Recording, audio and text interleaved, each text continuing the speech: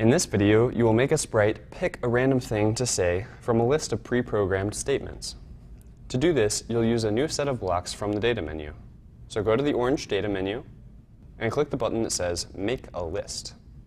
In this example, the list is named Stuff to Say, but you can call your list whatever you want. Like you heard in the introduction to this add-on, a list is a set of variables in a line together. So, with a list, instead of having to create a lot of separate variables that all do the same thing, you can put them all together in one place. Click OK once you've typed the name of the list, and you'll see a bunch of new blocks pop up.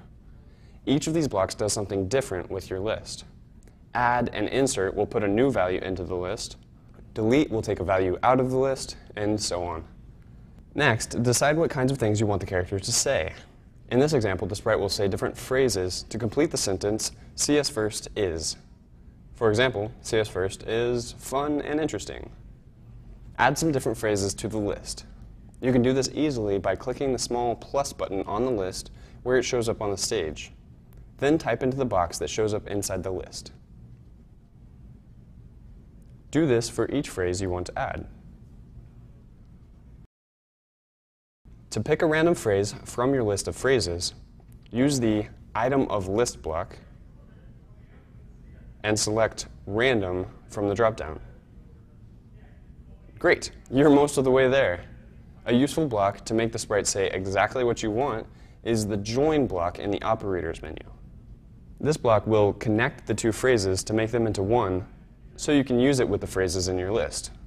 In the first part, put "See us first is," then insert the block for your list item in the second spot. The rest of this coding is similar to what you've done before. Add a say block and an event like when this sprite is clicked. And when the event happens, your sprite will say a random phrase from the list. Now it's your turn. First, make a list in the data menu. Second, add some different phrases to your list. Third, use the item block and the join block to put your phrases together. And then finally, say the phrases you've made when an event happens.